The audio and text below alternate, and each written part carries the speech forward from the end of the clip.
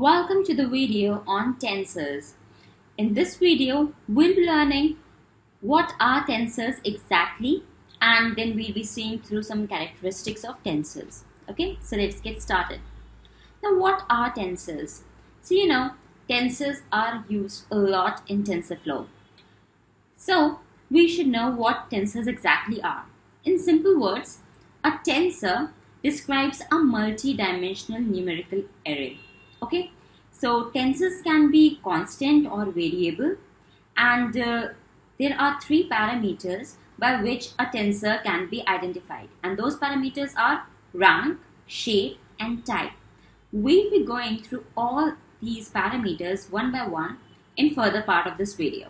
Okay, so now we can see that, as we said, that it is a multi-dimensional array, right? A tensor is a multi-dimensional array, and it is depicted in this photo, right? So basically you can see that this is a one-dimensional tensor, which is also known as a vector, right? This is a two-dimensional tensor, which is known as a matrix. This is a three-dimensional tensor, which is essentially a cube of numbers, right? And similarly, we can have four-dimensional, five-dimensional, and n number of dimensions can be present in a tensor. Okay, so this is what a tensor exactly is. Now we'll see what is a rank of a tensor. Okay, so the rank of a tensor is equal to the number of dimensions of the tensor. Okay, so scalar has no dimensions, right? So it has rank 0 because it just has magnitude and no direction, right? Vector has a rank of 1. Okay, a two-dimensional matrix has a rank of 2 because it is essentially a table of numbers. It has rows and columns, right? A three-dimensional array has a rank of 3, which is essentially a cube of numbers, as we just saw in the previous slide, right? So basically, rank is denoted by the number of dimensions in a tensor. Okay, and rank of a tensor is the number of indices that is required to specify an element. So suppose you have a one-dimensional vector, so you can just identify an element in the vector by its index I. Say 0th index element, or first index element, or fifth index element, and so on. Okay, so in the case of a one-dimension vector, you just need to have one index so as to specify the position of an element in the vector, right? In the case of a table of numbers, you will be requiring two indices, I and j, so as to identify a number in the matrix, right? So like we say that element at the position 1, 3 in the case of two-dimensional matrix, right? So basically what happens is that the number of indices that are required to specify an element in a tensor is known as the rank of this tensor. Okay, so you can see, like here, this is a tensor of dimension 1 because you just need one index to specify the element in this tensor, right? It has just rows and column is just one, right? This is a tensor of 2 dimensions. It has rows and columns. So you require two indices so as to identify an element in this matrix, right? Now this is a tensor of dimension 3. You need to specify 3 indices so as to identify an element in this tensor. Now let's see what is a shape of a tensor. Okay, so the shape of a tensor is the number of rows and columns it has.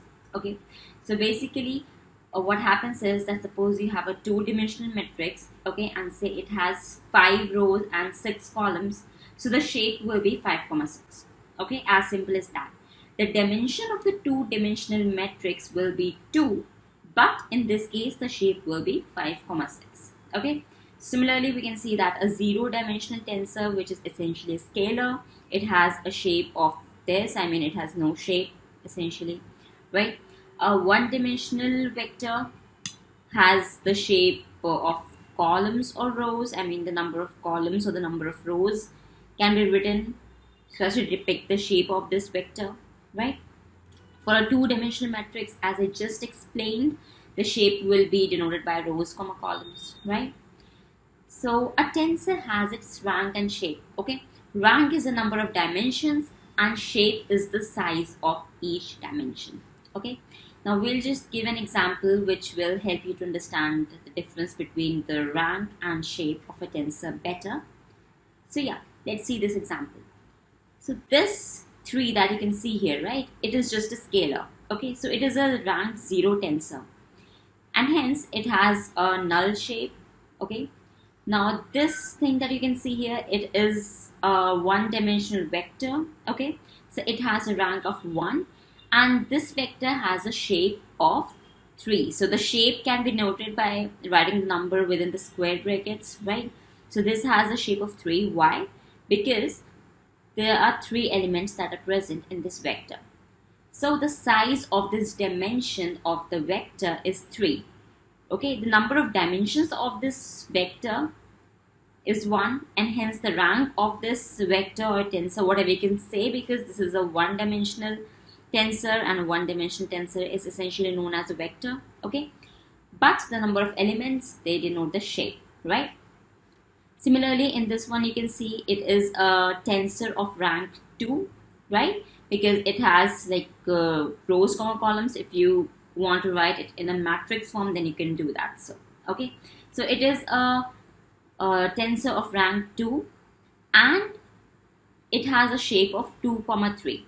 Okay, so what happens is that when we denote the shape, we go outwards in. So this 2 comes from where?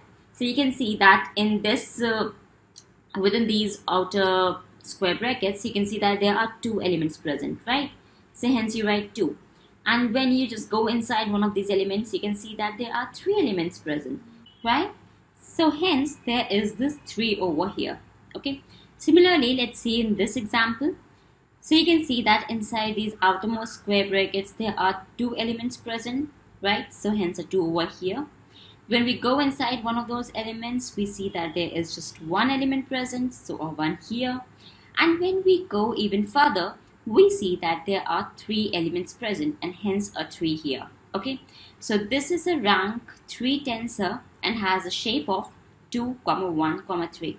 So I hope that now you are clear that how to find the shape of a tensor. Okay, now let's see what is a type of a tensor. Okay, so a type of a tensor is essentially the data type that is assigned to the tensor's element. Okay, so a tensor may consist of strings, numbers, floating point, Boolean values, but there is one thing to note very carefully. All the elements of a tensor must have the same data type. Okay, so it is not the case that could happen that there are several different kind of data types that are present in the same tensor. So that cannot happen. That is an invalid tensor. Okay, so in this video we learned what is a tensor, and then we saw the various parameters of a tensor like rank, shape, and type of a tensor.